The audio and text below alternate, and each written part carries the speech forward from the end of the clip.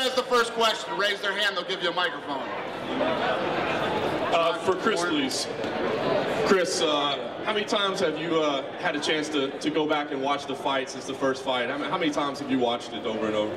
I watched it, I can't tell you how many times, but a bunch of times, probably the first 2 weeks after the fight, and I haven't really watched it since, but a lot of times, I don't know, maybe 50. I'll throw that out there. And when you watch the fight, what's your evaluation of it? You know, is it a mistake that he made or a perfect performance by you? What is your evaluation of the fight?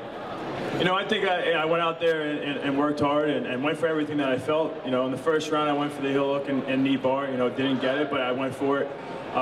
You know, I felt a little sluggish in there. You know, I had a year off. I took back-to-back surgeries. So I didn't feel 100%, but I still, you know, felt good enough to get the win.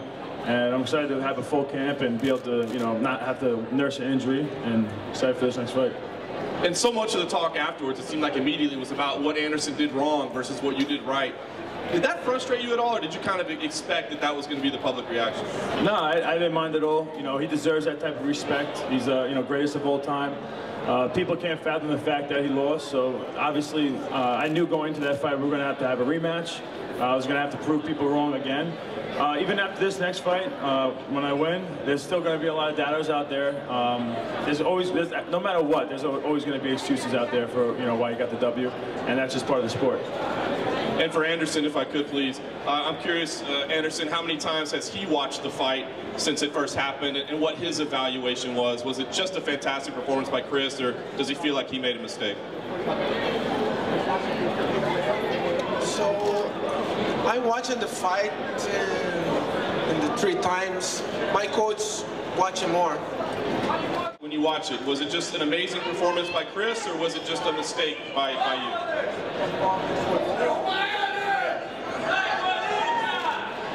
The Chris is new champion, man. You need to respect this guy, bro. Come on.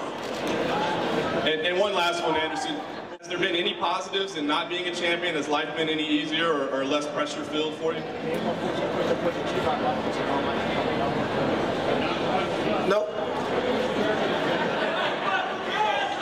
How much have you worked on your wrestling or takedown defense preparing for this fight?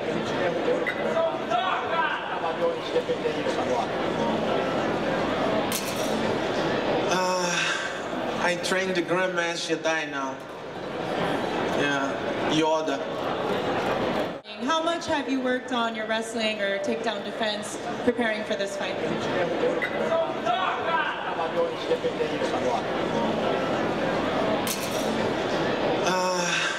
I train the Grandmaster Jedi now. Yeah, Yoda. And what was the reaction from the Brazilian home crowd when you came home and for the first time you didn't have the belt?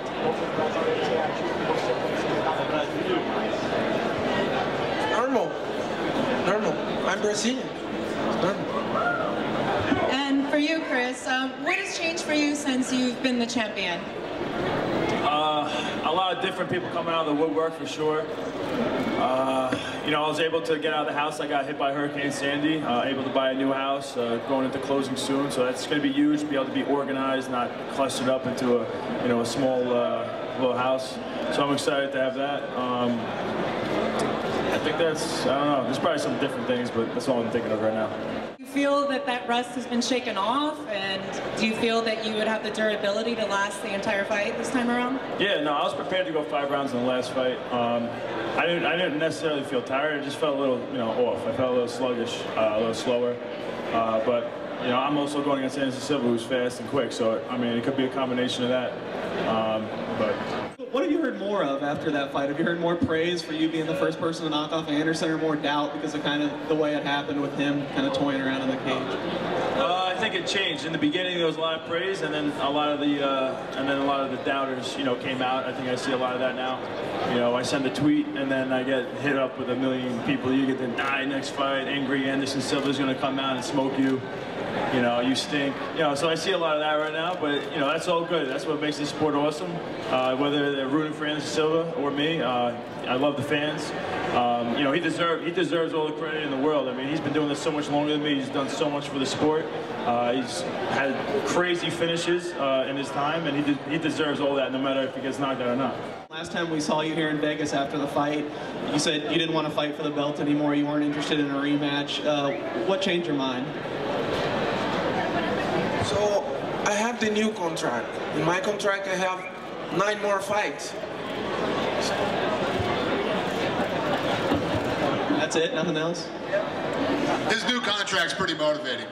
Before the last fight, I was still, nursing an injury, and I wasn't able to improve. And right now, I'm able to still work out and improve every day. So that's really the only difference. As far as strategy, it's kind of the same for every one of my fights. Just walk forward and try, to see. It's a chess game out there. If he thinks I'm doing one thing, I'm going to do the other. For Chris, right here. Don't take this the wrong way. I don't want to suggest at all that any win over Anderson Silva is easy. But I wonder, like, after the fight, just the way it went, was there any thought that went through your mind, like, wow, that was not as difficult as I thought it was going to be? No, it was difficult. I'm not saying it was easy. He's as good as everybody thinks he is. He's known as the greatest of all time for a reason. It's no fluke. He's a stud, and I'm expecting a war in the next fight, and I'm hoping for a finish. You don't feel like Chris is getting the respect he deserves. I've seen you say that to several reporters over the last few months, that respect this guy as the champion. Why don't you think that he's getting the respect? Is it stories that you've read, or? I don't know, but sometimes the people watching the UFC, the older people like UFC, but don't respect the champion. The Chris is new champion. The people need to respect this guy, because the guy killed me. Normal. This is the champion, guys. I need your respect. First, was there any connection between his behavior and the performance, and does he have any regrets at all for how he handled himself in the week before the fight? Oh. Why? Sometimes I'm joking. It's normal. And is there any feeling now, I know you have 9 fights left on a contract, but is there any feeling at all that this fight could determine the rest of your future, that if you don't win this fight, there's nothing left for you?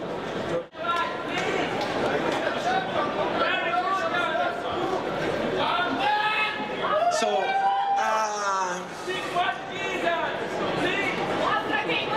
I have 9 more fights, and my focus is my rematch for Chris. And the new Anderson's come, bro. Trust me. No, this is my style, and I working hard for a long time in UFC. I have the great fights in here. It's the same position and the same style. I don't change nothing.